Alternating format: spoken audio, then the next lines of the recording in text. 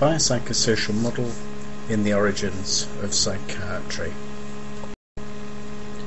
George Engel's biopsychosocial model was a challenge to biomedical dogmatism. It was based on the systems theory of Paul Weiss and Ludwig von Bertalanffy, or at least this theory was regarded as a suitable conceptual basis for the model. All of this is well known.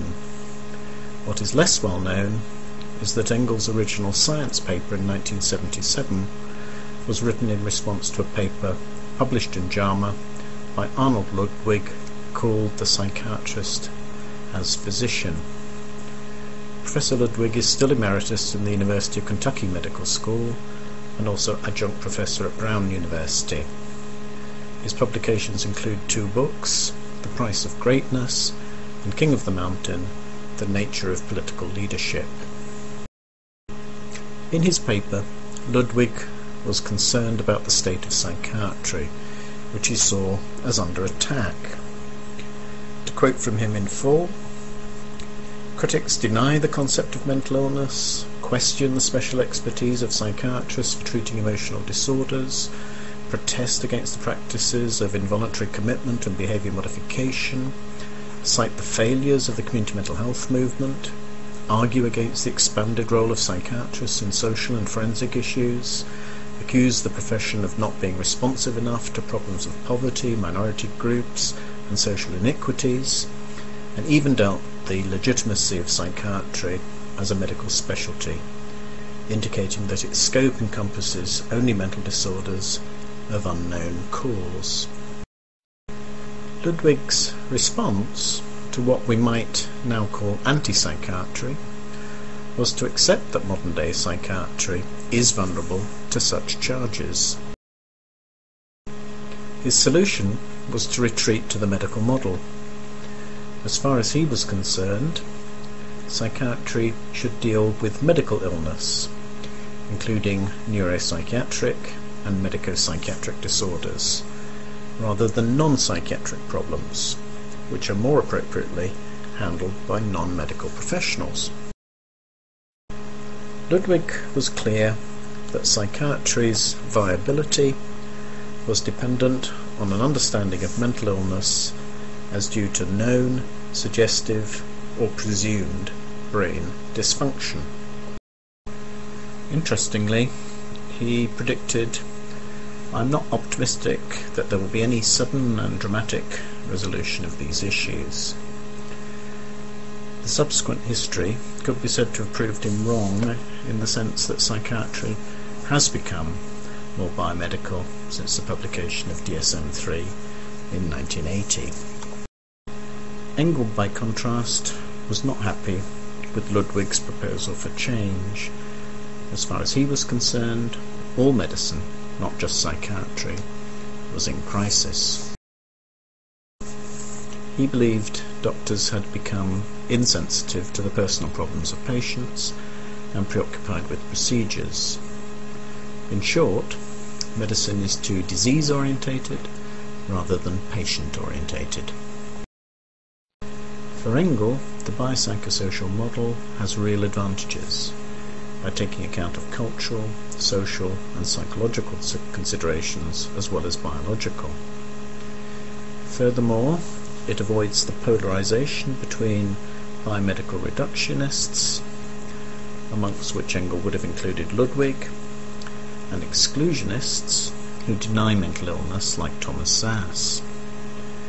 Szasz, in fact, has the same biomedical understanding as reductionists of the nature of illness as physical lesion, but does not believe in mental illness because a biological basis has not been established.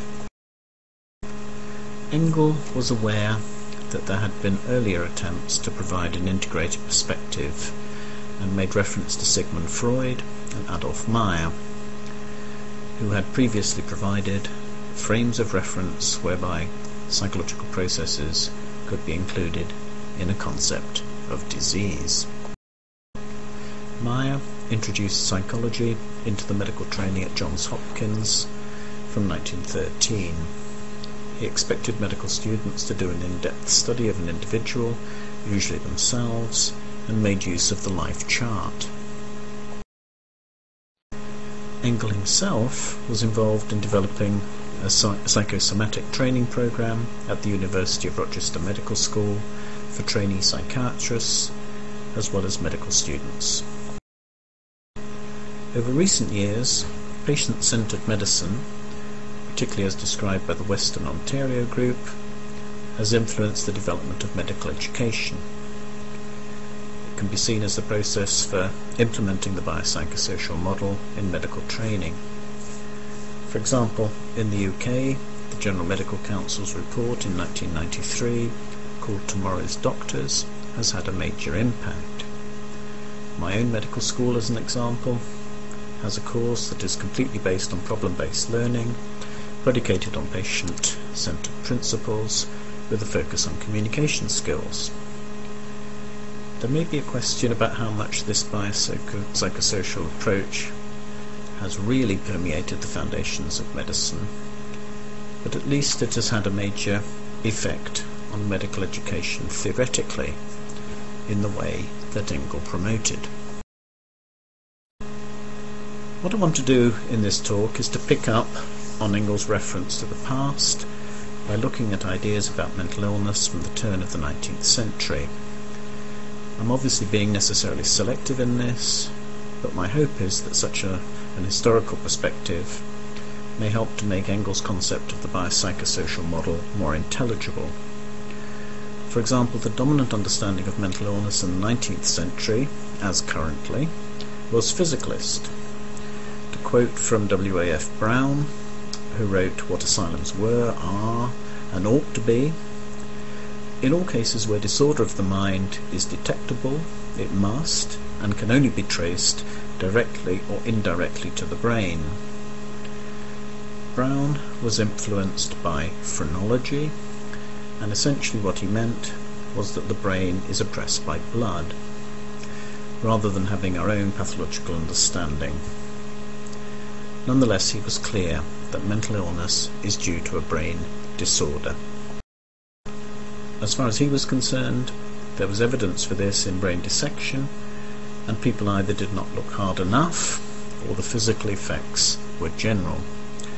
To quote again, the prevailing opinion at present is that no cases do occur when no pathological condition can be observed, that those recorded owe this feature to the negligence or ignorance of the narrator, and that should such cases really exist, the brain must be affected similarly to the rest of the body in fever, where the alterations are evanescent, disappearing on the extinction of life. Similarly, 200 years ago, John Haslam was clear that insanity is a corporal disease. He argued that the treatment of mental illness should be a medical monopoly. In his words, mental illness is the peculiar and exclusive province of the medical practitioner. Like Brown, even before the development of our modern histological understanding, Haslam regarded the pathological basis of mental illness as obvious in macroscopic terms. Madness has always been connected with diseases of the brain and of its membranes. One of the reasons Haslam took this physicalist view was that it made the philosophy of mind simpler. The various and discordant opinions which have prevailed in this department of knowledge have led me to disentangle myself as quickly as possible from the perplexity of metaphysical mazes. Exposing his essential motivation, he stated, "From the limited nature of my powers, I have never been able to conceive a disease of the mind." The physicalist views of Brown and Haslam represented the mainstream understanding of mental illness. Nonetheless, there were more integrated perspectives, and I want to look at two examples. Firstly, Philippe Pinel, often seen as the founder of modern psychiatry, saw psychiatry's medical object as lesions of the function of understanding. As far as he was concerned, insanity has a moral cause rooted in ideas and the passions. This did not mean the body was not implicated, as le moral et le physique were seen as interrelated. Pinel was clear that insanity affects the body functionally and is not the result of a true organic lesion. Standing out against Brown, Haslam, and many other anatomists, he was aware from his own dissections that insanity does not have a discernible brain lesion.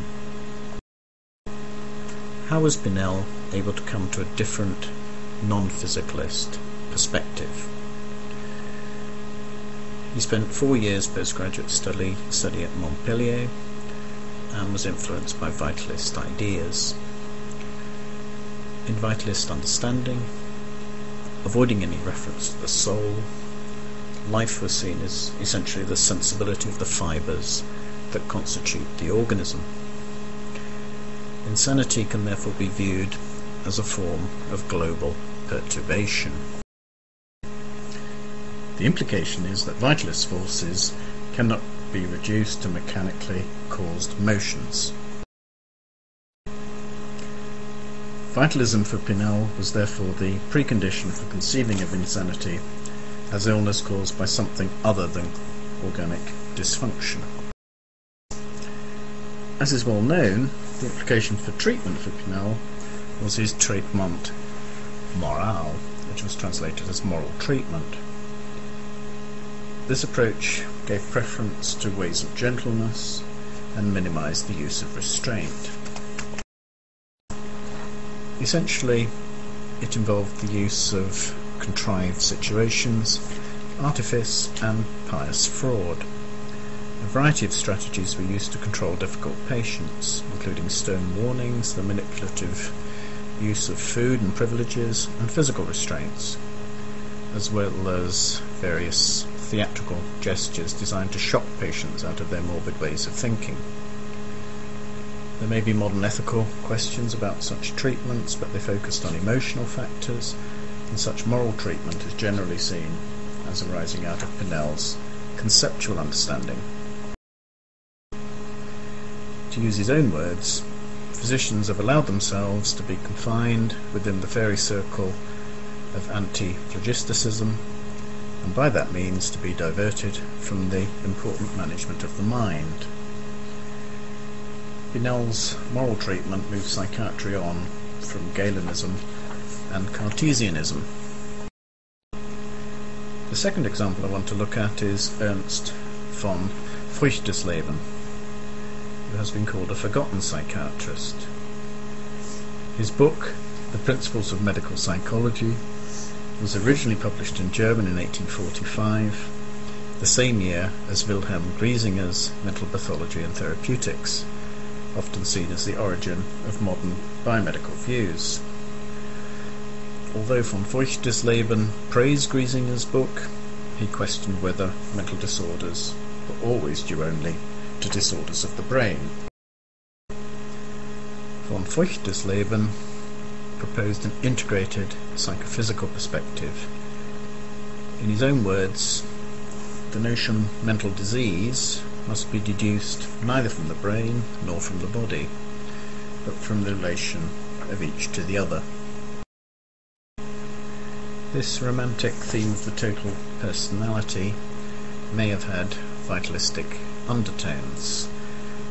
Nonetheless, like Pinel, he moved psychiatry on from needing to invoke the soul in the understanding of mental illness by defining the mind. For him, mind is the meeting place of body and spirit and has no seat. Specifically, he offered an integrated solution to the somaticist-mentalist conflict by avoiding the dilemma of whether the soul could become diseased. Somaticists such as